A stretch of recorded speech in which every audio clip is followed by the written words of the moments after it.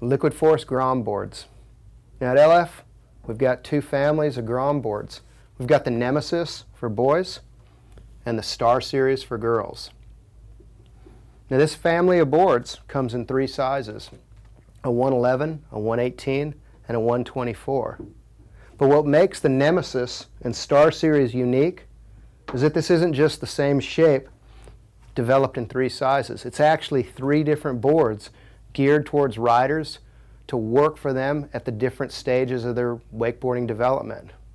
Now, I was lucky enough to work with all three Sovin brothers in creating the Nemesis series.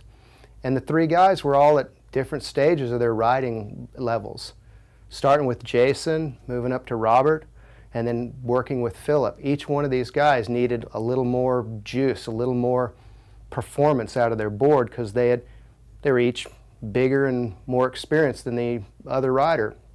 And so what we did is we created a family of boards where as the board got bigger, the features got more defined and the rider could pull more performance out of that shape. Starting with the 111, it's a really super user-friendly board. It's a continuous rocker board, really smooth, really predictable.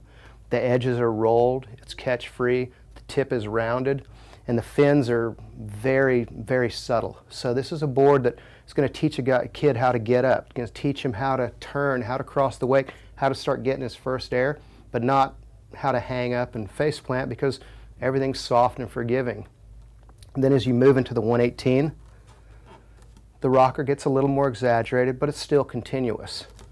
The bottom shape rolls into the beginning of molded inside fins. Now all three shapes have a removable center fin that you can put on, if you need more control, or remove if you want to learn how to flip the board around, switch. And then when you move up to the 124, it's beginning to have a hybrid three-stage rocker. So the trajectory is going to be a little straighter up. Obviously not as aggressive as any of our pro models, but more pronounced and crisper than what's in the 118 or the 111. So you're going to have a more performance feature in the board, a higher arc, and the fins start to become really defined. So wherever your rider is in his development, there's a Nemesis or a Star for her that's going to help her advance in her riding style.